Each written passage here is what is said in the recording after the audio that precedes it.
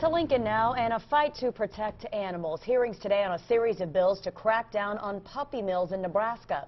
New at 6, KETV News Watch 7's Andrew Ozaki tells us supporters fear the bills don't go far enough. Images of neglect and cruelty uncovered at a Malcolm breeding operation. Animal lovers lined up in front of the Lancaster County Courthouse in 2013.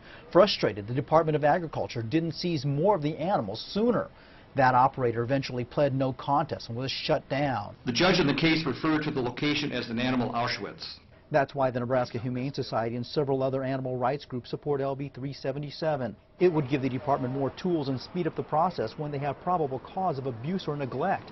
A judge would have 7 days after seizure to determine if the animal should be forfeited, returned to the operator with monitored conditions, or require the owner to post a bond to pay for the care of the animals during trial, something that would have made a difference in the Malcolm case.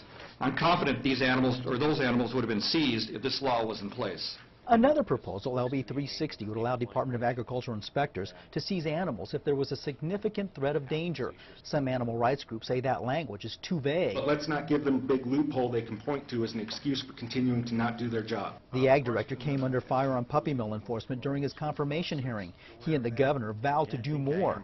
He asked lawmakers to give them more authority to do surprise inspections with the help of local law agencies. Without the element of surprise, the delayed inspection may not be representative of the facility in its normal condition.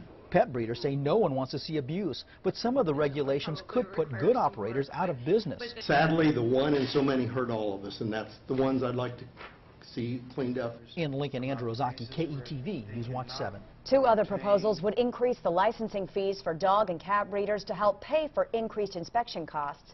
The legislature's Ag Committee says it will try to work with all different interest groups to hammer out a bill to present to the full legislature.